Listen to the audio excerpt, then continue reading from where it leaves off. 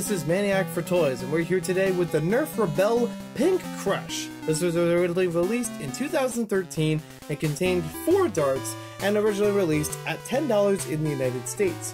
I got this from a used lot of NERF blasters, and it did come with a part to it. There's supposed to be a pink bow that you can attach onto the front of this thing to give it a little bit more flair. But for me, personally, I'm going to review this without it. I know it's probably not proper to do so because I'm not showing every part of the initial product, but it doesn't really affect it. It's just there cosmetically and doesn't really change anything, and in fact, I would say it actually looks better without that extra bow on the front of it. You can see the picture on the screen. So, this is kind of a basic pistol-type blaster where it fires 1 dart at a time, and it actually works very good, in my opinion.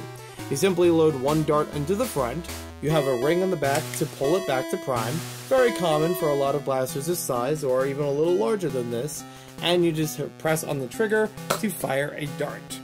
This works very well compared to other ones of its class from my experience.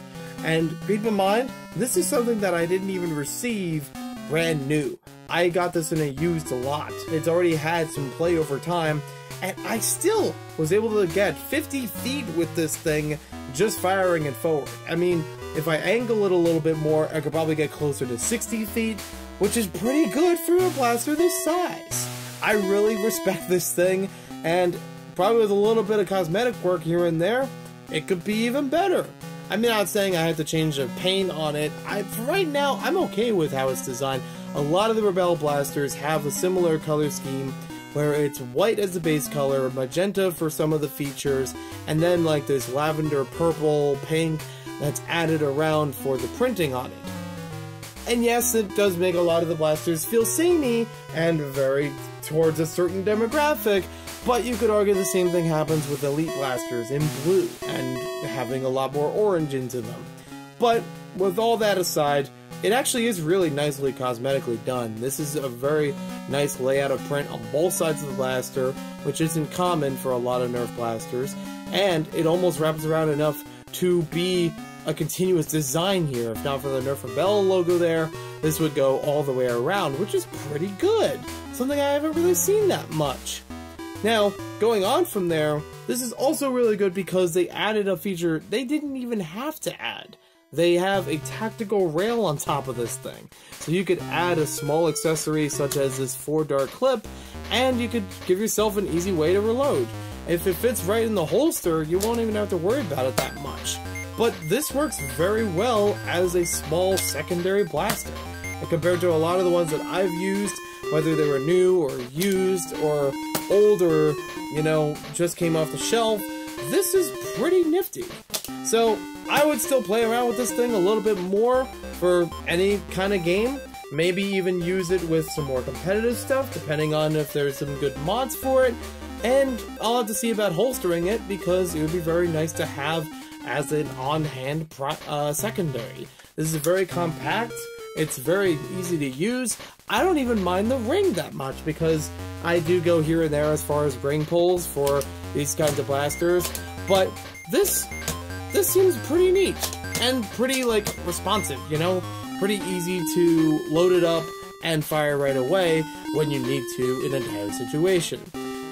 I would recommend this one for the casual or even professional fans. That might be fun to try out.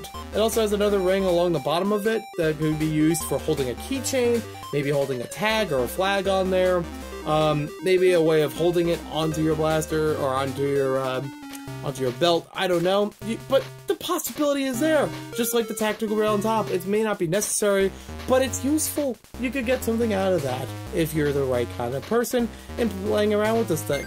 And this is a thing that is fun to play around with. This was a surprise hit for me. Thank you for watching this video. Hope you guys enjoyed it. If you'd like to see more NERF blasters reviewed, and specific ones, you can leave a comment down below or check out the Discord in the link in the description or in my profile or in the pinned comment. Not the profile bio. I'm confusing it with some other thing. We'll see you next time with more NERF reviews.